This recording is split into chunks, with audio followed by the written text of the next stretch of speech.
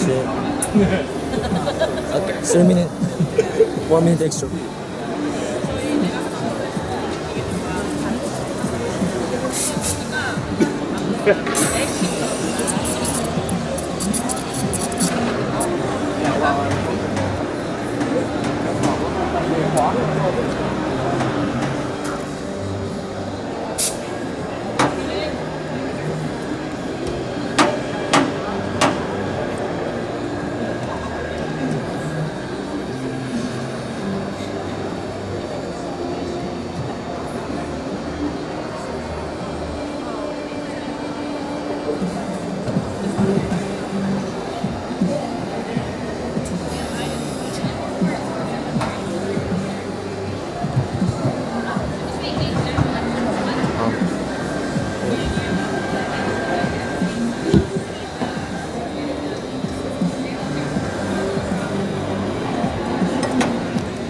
This looks like Kenny's not last pour, but before the pour, that 2 pours ago.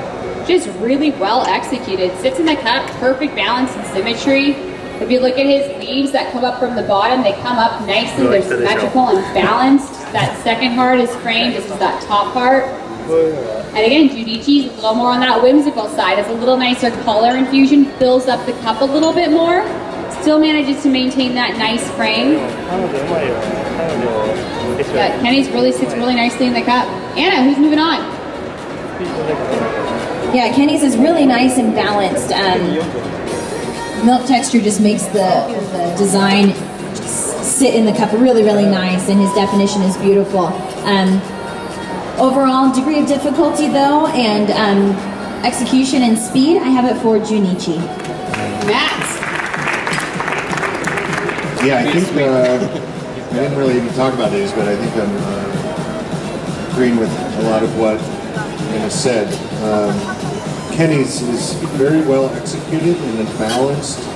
I have him with balance and definition. I have Junichi with color infusion and difficulty, creativity, and that speed point definitely comes into play. Junichi. All right, and Ken. It's a sweet for you. Round of applause for Yamaguchi-山will be going up against Junichi for $2,000.